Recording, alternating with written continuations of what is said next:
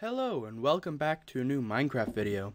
This video is going to be about how to install Industrial Craft, because I know lots of people wonder how to install it and don't know how to install it correctly. So I know exactly how. I'm going to show you now. So there's going to be 3 links in the description. The first one will be to Rishigami's mod loader. So first of all, we need to download this to install Industrial Craft. Your thing has to have mod loader in it to load the mod. So we'll go download direct, then it'll download mod loader right there. We can put that on the desktop. Then we're done with that. And now we need to get Minecraft Forge. So I'll have a link right to here in the description. You can, if it depends, if you want to support the people that made Minecraft Forge, you can go AdFly. This will do the customary. You have to wait 5 seconds, but it'll give them money because you click this link and you looking at all the ads, so you can actually support them that way.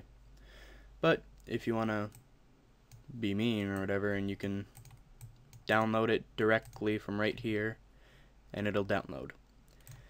So close that, and now the key part is Industrial Craft. So first of all, you're gonna come to this link, which will be in the description. You'll come right to here. So you're going to want to click right here at Download Industrial Craft 2 for Minecraft 1.2.5. So you just click that, then you can download client. And then it's a direct download, and we'll just wait for that to download. Okay, so we can put this here. And now, just like modding any kind of, like putting in any kind of mod, you're going to want to start with a fresh force update. So when you log in, it's not gonna screw up. You're not gonna have any other mods. But if you already know what you're doing, you technically don't need to be watching this tutorial. So you always want to start with this, getting a new Minecraft.jar. So now that we updated our jar and everything, so it's all clean, we're gonna want to go into our start menu and type in run. And then click on the run program. And here you want to put in the percentage app data and then another percentage sign. And you click OK, and this will bring you up to a whole bunch of files, and all we need to do is click this name thing so the dots are at the top, and click .minecraft. Should be the top one. And then bin. And now here's the Minecraft executable jar file. For this, we need to open with a zip file, opening a program of your choice. So you can get WinRAR or 7-zip. They're very easy to install. If you just Google search or Bing search, whatever, you can find it, download it. Just for sake of this tutorial, I'll include a link to WinRAR Archiver in the description. So now we would open it with this. Nah, that's just because I didn't purchase it. Whenever you want to mod, you delete the meta INF.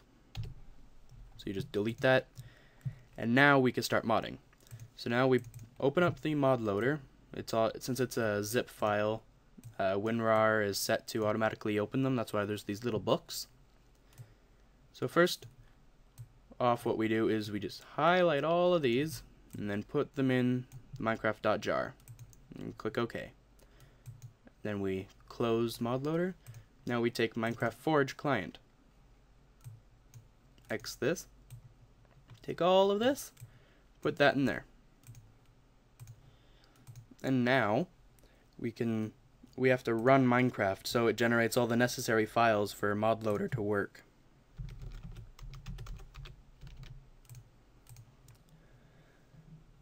So now it's gonna run it.